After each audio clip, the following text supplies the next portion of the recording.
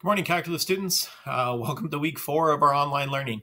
It seems kind of weird that we're talking about week 4 of our online learning, and I think it's week 7 of our isolation. I know that this has been a challenging time, but I'm impressed with how well we've been able to keep up. So good job with that. First off, I want to talk about our test that you did last week. Now, as I'm filming this, I haven't had a chance to mark this test yet, so hopefully I don't need to refilm this and talk about that, but I'm pretty confident that people will do well. I know that you've done some practice, and the sample questions you've submitted to me before, I think, prepared you for the test. If that was a stressful experience for you, don't worry, we won't have another one for at least 3 weeks. And by that time, we might have a different idea of how to approach it. But in the meantime, I appreciate you trying your best to do that, and we'll be able to move forward with that. So also, when I had you sign up for the test, I just want to acknowledge some of the feedback I got from students. Most of you said that your stress level is still okay. It is a little bit different than when I asked you, way back in March about how you were feeling. Now that we've gone through 7 weeks of this, we have different stresses on our plates. So I'll keep adapting as we're moving along. But I want you to know that we're all in this together, and that we'll be able to make it through this.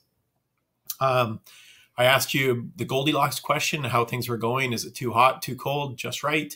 And 91% of you said it's just right. So that's good to hear that we are managing it as good as we can right now. We'll keep updating that. If things need to change or circumstances change, we'll change as well.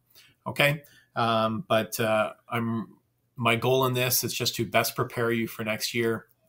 It's not to challenge you or test you or anything like that. It's to make sure you're ready for next year. That includes giving you as much information as I can and putting you in some sort of assessment experiences so that you experience it now before you go off and have to experience it next year. So we'll try all these experiences best to prepare you. And I'll continue to work very hard for you to make sure you're going to be as prepared as we possibly can in this really unique situation.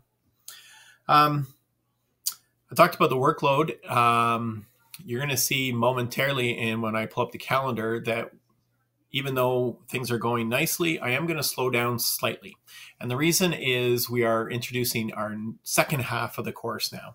So remember, this course is called Calculus and Vectors, although most of us just call it Calculus.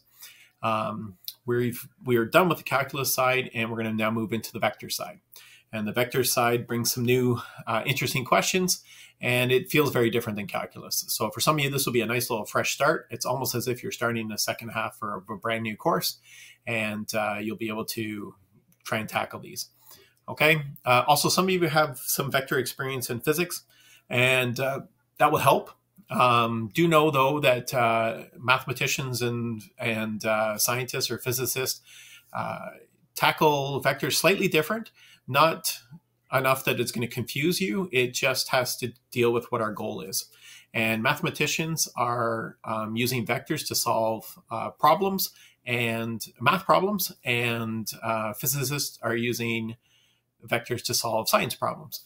And so because our goals are different, our approaches are slightly different, but not enough that it's going to confuse you. So you may, if you do have some physics experience, that will help you. If you don't, it's okay. I'm going to treat it like you have no experience with vectors, so that we'll be able to go on from there. Because we're doing vectors, that means we've got a new textbook. And I've got a whole bunch of these textbooks sitting on our shelves in our classroom, but of course they're not doing us any good there. So unfortunately, we're going to have to go to the digital version of that textbook. And unfortunately, there is not a PDF of this textbook. So I have been doing scanning copies of the pages that I'll ask you to practice in and post them as I can. Okay, so you're going to notice in our classwork here, a new post here. By the way, this is all sort of faded out because it's not live until Monday. But here is our link to our new textbook. And as I scan more pages, I'll update that link so that you'll have more of the textbook.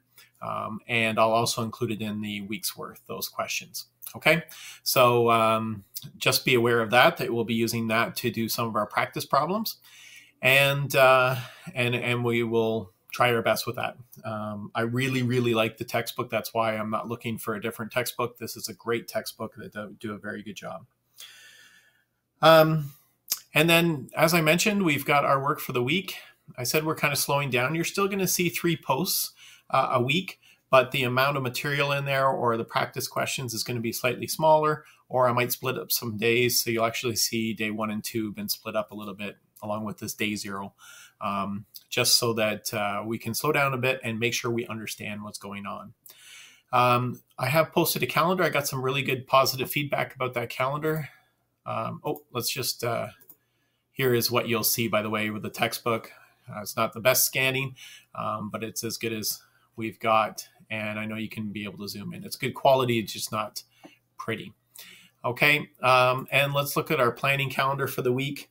You'll see there's just a little preamble, doing some sine law and cosine law just to as a setup for this work. Oh, that should say sine law and cosine law. I'll fix that. But our 2 days of work are going to be intro to vectors here and forces.